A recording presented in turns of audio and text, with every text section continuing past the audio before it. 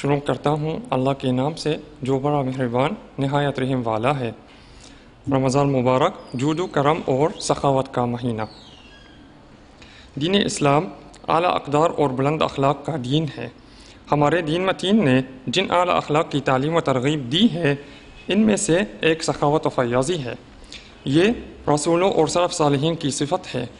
اس سے لوگوں کے درمیان محبت و مودت اور بھائی چارہ جنم لیتا ہے اور اس کے نتیجے میں ایک مضبوط اور متحد معاشرہ وجود میں آتا ہے جو باہمی کفالت اور ایثار و قربانی پر قائم ہوتا ہے۔ اس پر اخلاص و وفاداری کی فضا غالب ہوتی ہے اور اس پر نبی کریم صلی اللہ علیہ وسلم کا یہ قول صادق آتا ہے، مومنین اپنی باہمی محبت و مودت، شفقت و مہربانی میں ایک جسم کی مانند ہیں کہ جب اس جسم کا کوئی ایک حصہ تکلیف میں مبتلا ہوتا ہے تو اس کی وجہ سے سارا جسم بے خوابی اور تکلیف میں مبتلا رہتا ہے۔ جود و کرم اللہ سبحانہ و تعالیٰ کی صفت اور اس کے اسماء حسنہ میں سے ایک اسم ہے۔ اللہ تعالیٰ ایسا سخی اور عطا فرمانے والا ہے کہ اس کا دروازہ بند نہیں ہوتا، اس کی عطا ختم نہیں ہوتی، اس کے در پر سوال کرنے والا نہ خالی ہاتھ لوٹتا ہے اور نہ ہی وہ نا امید ہوتا ہے۔ نبی کریم صلی اللہ علیہ وسلم نے فرمایا، اللہ تعالیٰ کریم ہے، کرم کو پسند کرتا ہے، وہ اعلیٰ اخلاق کو پسند کرتا ہے اور گھٹیا اخلاق کو ناپسند کرتا ہے۔ اور آپ علیہ الصلوۃ والسلام نے دوسری حدیث میں ارشاد فرمایا، اللہ تعالیٰ کریم ہے، کرم کو پسند کرتا ہے، وہ سخی ہے اور سخاوت کو پسند کرتا ہے۔ اور حدیث قدسی میں آیا ہے، اے میرے بندو، تم سب کے سب گمراہ ہو سوائے اس کے جسے میں نے ہدایت نصیب فرمائی، بس تم مجھ سے ہدایت طلب کرو، میں تمہیں ہدایت نصیب فرماؤں گا۔ اے میرے بندو، تم سب کے سب بھوکے ہو سوائے اس کے جسے میں نے کھانا کھلایا، بس تم مجھ سے کھانا مانگو، میں تمہیں کھانا کھلاؤں گا۔ اے میرے بندو، تم سب کے سب برہنہ ہو سوائے اس کے جسے میں نے لباس پہنایا، بس تم مجھ سے لباس مانگو، میں تمہیں لباس پہناؤں گا۔ اے میرے بندو، تم دن رات گناہ کرتے ہو اور میں سارے گناہ معاف کر دیتا ہوں، بس تم مجھ سے معافی مانگو، میں تمہیں معاف کر دوں گا۔ اے میرے بندو، اگر تمہارے پہلے آدمی سے لے کر آخری آدمی تک اور تمہارے انس و جن ایک میدان میں کھڑا ہو کر مجھ سے سوال کرے تو میں ہر ایک انسان کو اس کے سوال کے مطابق عطا کروں گا، اور یہ سب کچھ میری بادشاہت و ملکیت میں صرف اسی قدر کمی کر سکتا ہے جس قدر سوئی کو سمندر میں داخل کرنے سے سمندر میں کمی واقع ہوتی ہے۔ اور نبی کریم صلی اللہ علیہ وسلم نے ارشاد فرمایا، اللہ کے خزانے بھرے ہوئے ہیں، دن رات خرچ کرنا ان کو کم نہیں کرتا۔ مجھے بتاؤں، اس نے آسمانوں اور زمینوں کے پیدا کرنے کے وقت سے لے کر اب تک کس قدر خرچ کیا ہے، اور اس نے اس کے خزانوں میں کوئی کمی نہیں کی۔ اور قرآن کریم نے بھی بیان کیا ہے کہ جود و کرم اور سخاوت انبیاء اور رسولوں کی صفت ہے۔ اللہ تعالیٰ نے ابراہیم علیہ السلام کے واقعہ میں فرمایا، هل أتاك حديث ضيف إبراهيم المكرمين إذ دخلوا عليه فقالوا سلاما قال سلام قوم منكرون فراغ إلى أهله فجاء بعجل سمين فقربه إليهم قال ألا تأكلون۔ کیا آپ کے پاس ابراہیم علیہ السلام کے معزز مہمانوں کی خبر پہنچی ہے؟ جب وہ ان کے پاس آئے تو انہوں نے سلام پیش کیا۔ ابراہیم علیہ السلام نے بھی سلام کہا اور دل میں ہی سوچا یہ اجنبی لوگ ہیں۔ پھر جلدی سے اپنے گھر کی طرف گئے اور ایک فربہ بچھڑے لے آئے، پھر اسے ان کے سامنے پیش کر دیا۔ فرمانے لگے، کیا تم نہیں کھاؤ گے؟ ان کی جود و کرم اور سخاوت کی وجہ سے ان کا لقب ہی ابو الضیفان یعنی مہمانوں والا پڑ گیا تھا۔ اللہ رب العزت نے ہمیں اس بات کی ترغیب دی ہے کہ ہم ایک دوسرے پر سخاوت کریں تاکہ ہم اللہ کی جود و کرم اور اس کے مزید فضل و کرم کے مستحق ٹھہر سکیں۔ اللہ رب العزت ارشاد فرماتا ہے، ولا يأتل أولو الفضل منكم والسعة أن يؤتوا أولي القربى والمساكين والمهاجرين في سبيل الله وليعفوا وليصفحوا ألا تحبون أن يغفر الله لكم والله غفور رحيم۔ تم میں سے بزرگی والے اور کشادگی والے اس بات کی قسم نہ کھائیں کہ وہ رشتہ داروں اور محتاجوں اور اللہ کی راہ میں ہجرت کرنے والوں کو مالی امداد نہیں دیں گے۔ انہیں چاہیے کہ معاف کر دیں اور درگزر کریں۔ کیا تم اس بات کو پسند نہیں کرتے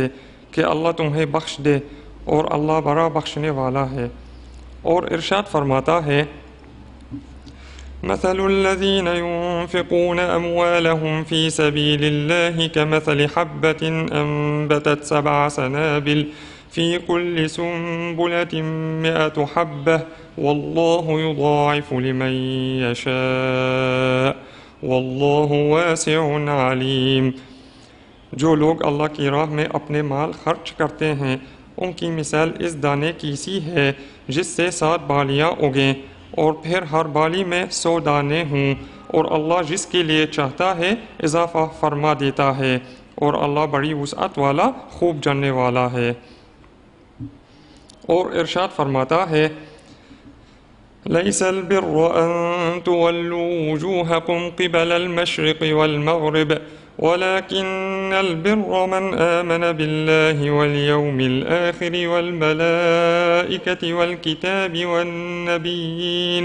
وآتى المال على حبه ذوي القربى واليتامى والمساكين وابن السبيل والسائلين۔ نیکی صرف یہ نہیں کہ تم اپنے منہ مشرق اور مغرب کی طرف پھیر لو، بلکہ اصل نیکی تو یہ ہے کہ کوئی شخص اللہ پر اور قیامت کے دن پر اور فرشتوں پر اور اللہ کی کتاب پر اور پیغمبروں پر ایمان لائے، اور اللہ کی محبت میں اپنا مال قرابت داروں پر اور یتیموں پر اور محتاجوں پر اور مسافروں پر اور مانگنے والوں پر اور غلاموں کی گردنوں کو آزاد کرانے میں خرچ کرے، اور نماز قائم کرے اور زکوٰۃ دے، اور جب کوئی وعدہ کرے تو اپنا وعدہ پورا کرنے والے ہوں، اور سختی میں اور مصیبت میں اور جنگ کی شدت کے وقت صبر کرنے والے ہوں۔ یہی لوگ سچے ہیں اور یہی پرہیزگار ہیں۔ اور ارشاد فرماتا ہے وَيُطْعِمُونَ الطَّعَامَ عَلَى حُبِّهِ مِسْكِينًا وَيَتِيمًا وَأَسِيرًا إِنَّمَا نُطْعِمُكُمْ لِوَجْهِ اللَّهِ لَا نُرِيدُ مِنكُمْ جَزَاءً وَلَا شُكُورًا إِنَّا نَخَافُ مِن رَّبِّنَا يَوْمًا عَبُوسًا قَمْطَرِيرًا فَوَقَاهُمُ اللَّهُ شَرَّ ذَلِكَ الْيَوْمِ وَلَقَّاهُمْ نَضْرَةً وَسُرُورًا۔ اور اپنا کھانا اللہ کی محبت میں محتاج کو اور یتیم کو اور قیدی کو کھلا دیتے ہیں، اور کہتے ہیں کہ ہم تو محض اللہ کی رضا کے لیے تمہیں کھلا رہے ہیں، نہ تم سے کسی بدلہ کے خواستگار ہیں اور نہ شکر گزاری کے خواہش مند ہیں۔ ہمیں تو اپنے رب سے اس دن کا خوف رہتا ہے جو چہروں کو نہایت سیاہ اور بدنما کر دینے والا ہے، پس اللہ انہیں اس دن کی سختی سے بچا لے گا اور انہیں رونق و تازگی اور سرور و مسرت بخشے گا۔ اور نبی کریم صلی اللہ علیہ وسلم نے فرمایا تم خرچ کرو، اللہ تمہارے اوپر خرچ کرے گا۔ رمضان مبارک جود و کرم، سخاوت، ایثار و قربانی اور باہمی کفالت کا مہینہ ہے۔ نبی کریم صلی اللہ علیہ وسلم لوگوں میں سب سے زیادہ سخی تھے اور سب سے زیادہ سخاوت آپ علیہ الصلوۃ والسلام رمضان میں کیا کرتے تھے۔ ابن عباس رضی اللہ عنہما سے مروی ہے، انہوں نے کہا رسول اللہ صلی اللہ علیہ وسلم سب سے زیادہ سخی تھے اور آپ رمضان میں اس وقت سب سے زیادہ سخاوت کرتے جس وقت جبریل علیہ السلام آپ سے ملاقات کرتے۔ وہ رمضان مبارک کی ہر رات آپ علیہ الصلوۃ والسلام سے ملاقات کرتے اور آپ سے قرآن کریم کا دور کرتے، اور رسول اللہ صلی اللہ علیہ وسلم بھلائی اور نیکی کرنے میں تیز چلنے والی ہواؤں سے بھی زیادہ تیز ہوتے تھے۔ نبی کریم صلی اللہ علیہ وسلم نے ہر حال میں کھانا کھلانے کی ترغیب دی ہے۔ آپ علیہ الصلوۃ والسلام نے فرمایا اے لوگو، سلام کو عام کرو، کھانا کھلاؤ اور رات کو اس وقت نماز پڑھو جب لوگ سو رہے ہوں، تم جنت میں امن و سلامتی کے ساتھ داخل ہو جاؤ گے۔ اور نبی کریم صلی اللہ علیہ وسلم نے ہر وقت مہمان کی عزت و توقیر کرنے کی ترغیب دی ہے۔ اب علیہ الصلوۃ والسلام نے فرمایا، جو شخص اللہ اور روز آخرت پر ایمان رکھتا ہے اسے اپنے مہمان کی عزت و توقیر کرنی چاہیے۔ نبی کریم صلی اللہ علیہ وسلم نے وضاحت فرمائی ہے کہ اس مہینے میں کھانا کھلانا اور مہمان کی عزت و توقیر کرنا سب سے زیادہ اجر و ثواب کا باعث ہے۔ اب علیہ الصلوۃ والسلام کا فرمان ہے، جس شخص نے ایک روزہ دار کا روزہ افطار کرایا تو اس کے لیے اس روزہ دار جتنا اجر و ثواب لکھ دیا جائے گا اور اس روزہ دار کے اجر و ثواب میں کوئی کمی نہیں ہوگی، اور اجر ہر شخص کو ملے گا جس نے کسی روزہ دار کا روزہ افطار کرایا، خواہ وہ امیر ہو یا غریب، کوئی قریبی رشتہ دار ہو یا دوست وغیرہ۔ اور حدیث پاک میں صائمن کا لفظ نکرہ آیا ہے تاکہ وہ عموم کا فائدہ دے، اور غریبوں کو کھانا کھلانے اور ان کی ضروریات کو پورا کرنے کے ساتھ ساتھ یہاں ایک اور شرعی مقصد ہے جو اس حدیث پاک سے سمجھ میں آ رہا ہے، اور وہ مقصد صلہ رحمی کے اس مہینے میں خاندان، قبیلے اور دوست احباب کے دسترخوان پر اکٹھے ہونے کے ذریعے لوگوں کے درمیان باہمی تعلق کو مضبوط کرنا ہے۔ اس حدیث پاک کا معنی و مفہوم ہر اس شخص کو شامل ہے جس نے کسی روزہ دار کا حقیقت میں روزہ افطار کرایا، یعنی اس کی دعوت دی یا اس کے لیے کھانا تیار کیا، یا اس نے حکماً کسی روزہ دار کا روزہ افطار کرایا یعنی اس پر صدقہ کیا، یا اسے کوئی ایسی چیز تحفے میں پیش کی جس سے وہ روزہ افطار کرے یا اس کے ذریعے افطاری تیار کرے۔ اور اس حدیث سے دو چیزیں مقصود ہیں۔ پہلی چیز باہمی کفالت کرنا تاکہ اس مبارک مہینے میں ہمارے درمیان کوئی بھوکا، ضرورت مند اور محروم نہ رہے، اور دوسری چیز بالخصوص اس مبارک مہینے میں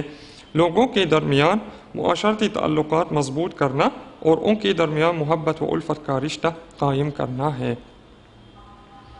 صحابہ کرام نے باہمی کفالت، باہمی ہمدردی اور باہمی تعاون کو عملی شکل دینے کے لیے بالخصوص مشکلات کی گھریوں میں اللہ کی رضا کی خاطر اپنے مال و جان کی قربانی، ایثار اور سخاوت کی شاندار مثالیں قائم کی ہیں۔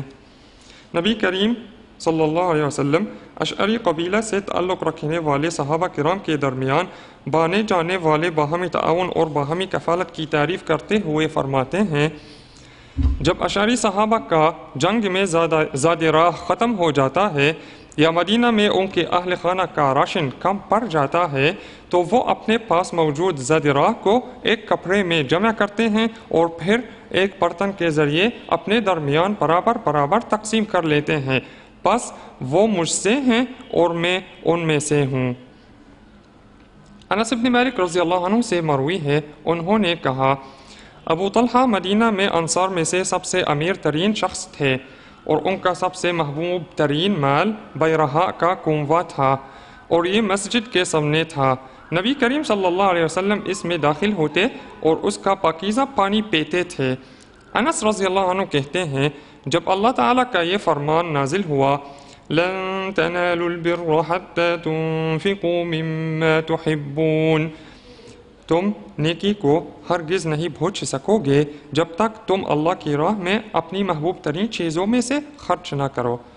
تو ابو طلحہ رضی اللہ عنہ رسول اللہ صلی اللہ علیہ وسلم کے پاس آئے اور عرض کی، اے اللہ کے رسول، اللہ تعالیٰ نے آپ پر یہ آیت کریمہ نازل فرمائی ہے کہ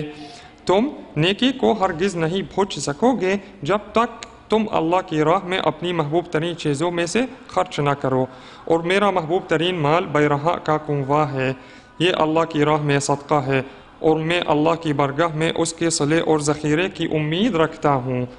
اے اللہ کے رسول، آپ اسے اس جگہ استعمال کریں جس کے بارے میں اللہ کریم آپ کے دل میں بات ڈال دے۔ تو آپ صلی اللہ علیہ وسلم نے فرمایا، واہ واہ، یہ نفع بخش مال ہے، یہ نفع بخش مال ہے، میں نے آپ کی بات سن لی ہے، بس میری رائے ہے کہ تم اسے اپنے رشتہ داروں میں وقف کر دو۔ ابو طلحہ نے عرض کی، اے اللہ کے رسول میں ایسا ہی کرتا ہوں، اور انہوں نے اسے اپنے رشتہ داروں اور اپنے چچا کے درمیان تقسیم کر دیا۔ ابن عمر رضی اللہ عنہما سے مروی ہے کہ ایک صحابی کو بکری کے سر کا تحفہ پیش کیا گیا تو اس نے کہا میرا فلاں بھائی اور اس کے اہل خانہ ہم سے زیادہ اس کے محتاج ہیں۔ ابن عمر رضی اللہ عنہ کہتے ہیں اسے اس کی طرف بھیج دیا اور وہ ایک گھر سے دوسرے گھر جاتا رہا اور وہ 7 گھروں تک پہنچا حتیٰ کہ پہلے گھر واپس لوٹ آیا تو اللہ کا یہ فرمان نازل ہوا وَيُؤْثِرُونَ عَلَىٰ أَنفُسِهِمْ وَلَوْ كَانَ بِهِمْ خَصَاصَةٌ، اور وہ اپنی جانوں پر انہیں ترجیح دیتے ہیں اگرچہ خود انہیں شدید حاجت ہی ہو۔ صحابہ کرام رضوان اللہ علیہم اجمعین سخاوت اور ایثار و قربانی میں ایک دوسرے سے مقابلہ کرتے تھے نہیں ہے، اور جس شخص کے پاس ضرورت سے زائد زاد راہ ہو وہ اسے اس شخص کو دے دے جس کے پاس زاد راہ نہیں ہے۔ برادران اسلام، اپنی جان کی قربانی پیش کرنا سخاوت کی اعلیٰ ترین مثال ہے، اور یہ کریم اور معزز لوگوں کی صفت ہے۔ یہ ایثار و قربانی کا بلند ترین درجہ ہے اور جود و کرم اور سخاوت کی سب سے عمدہ اور اعلیٰ مثال ہے۔ سرحدوں پر محافظ سپاہی صبر و استقامت کے ساتھ اپنے وطن، سرزمین اور اپنی عزت و ناموس کی حفاظت کرتے ہوئے جو اپنی جان کی قربانی پیش کرتے ہیں وہ سخاوت کی عظیم ترین مثال ہے۔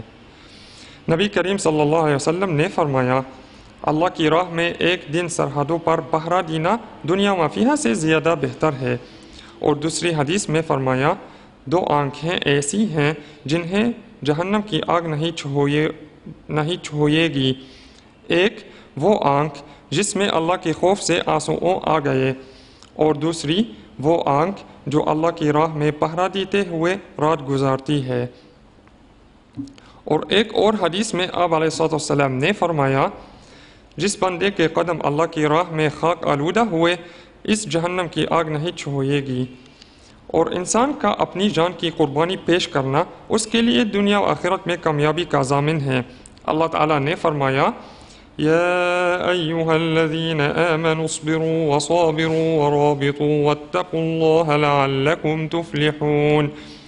اے ایمان والو صبر کرو اور ثابت قدمی میں زیادہ محنت کرو اور جہاد کے لیے خوب مستعد رہو اور اللہ سے ڈرتے رہو تاکہ تم کامیاب ہو سکو۔ اس میں کوئی شک نہیں کہ رمضان مبارک فتوحات کا مہینہ ہے۔ اسی مبارک مہینے میں غزوہ بدر واقع ہوا جس میں اللہ تعالیٰ نے مومنین کی دشمنوں کے مقابلے میں تعداد اور تیاری کے کم ہونے کے باوجود اپنی برگاہ سے مدد فرما کر انہیں دشمن پر فتح نصیب فرمائی۔ ارشاد خداوندی ہے وَلَقَدْ نَصَرَكُمُ اللَّهُ بِبَدْرٍ وَأَنْتُمْ أَذِلَّةٌ فَاتَّقُوا اللَّهَ لَعَلَّكُمْ تَشْكُرُونَ إِذْ تَقُولُ لِلْمُؤْمِنِينَ أَلَنْ يَكْفِيَكُمْ أَنْ يُمِدَّكُمْ رَبُّكُمْ ب3,000 مِّنَ الْمَلَائِكَةِ مُنْزَلِينَ بَلَى إِن تَصْبِرُوا وَتَتَّقُوا وَيَأْتُوكُم مِّن فَوْرِهِمْ هَٰذَا يُمْدِدْكُمْ رَبُّكُمْ ب5,000 مِّنَ الْمَلَائِكَةِ مُسَوِّمِينَ وَمَا جَعَلَهُ اللَّهُ إِلَّا بُشْرَىٰ لَكُمْ وَلِتَطْمَئِنَّ قُلُوبُكُمْ بِهِ وَمَا النَّصْرُ إِلَّا مِنْ عِندِ اللَّهِ الْعَزِيزِ الْحَكِيمِ۔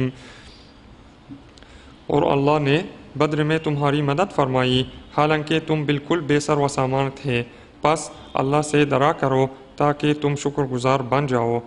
جب آپ مسلمانوں سے فرما رہے تھے کہ کیا تمہارے لیے یہ کافی نہیں کہ تمہارا رب 3,000 اتارے ہوئے فرشتوں کے ذریعے تمہاری مدد فرمائے؟ ہاں اگر تم صبر کرتے رہو اور پرہیزگاری قائم رکھو اور وہ تم پر اسی وقت جوش سے حملہ آور ہو جائیں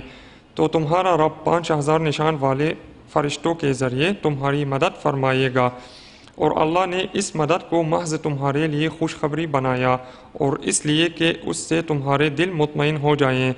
اور مدد تو صرف اللہ ہی کی طرف سے ہوتی ہے جو بڑا غالب حکمت والا ہے۔ رمضان کے مہینے میں ہجرت کے 8ویں سال مکہ فتح ہوا اور اس فتح کے موقع پر نبی کریم صلی اللہ علیہ وسلم نے اعلیٰ اخلاق بالخصوص عفو و درگزر اور رحم کی شاندار مثال قائم کی۔ آپ علیہ الصلوۃ والسلام نے ان تمام لوگوں کو جمع کیا جنہوں نے آپ کو تکلیفیں دی تھیں، آپ کو مکہ سے نکالا تھا، آپ کے خلاف سازشیں کی تھیں، اور پھر آپ نے انہیں فرمایا تمہارا کیا خیال ہے کہ میں تمہارے ساتھ کیا سلوک کرنے والا ہوں؟ انہوں نے کہا اچھا سلوک، آپ کریم بھائی ہے اور کریم بھائی کے بیٹے ہیں۔ تو آپ علیہ الصلوۃ والسلام نے فرمایا چلے جاؤ تم آزاد ہو، چلے جاؤ تم آزاد ہوں۔ رمضان کے مہینے میں ہی 10 رمضان بمطابق 6 اکتوبر کی جنگ ہوئی جو عزت و کرامت کی جنگ تھی، جس میں اللہ تعالیٰ نے ہماری مصری فوج کے بہادر سپاہیوں کو دشمن کی فوج کے خوابوں کو پارا پارا کرنے کی توفیق عطا فرمائی۔ جو دشمن اس گمان میں مبتلا تھا کہ اس پر کوئی غالب نہیں آ سکتا، اور اسے ایسی چھوٹ لگائی جس نے اس کے ہوش و حواس اڑا دیے، اس کے غرور کو مٹی میں ملا دیا، اور پوری دنیا کو مصر اور اس کی فوج کا احترام کرنے پر مجبور کر دیا،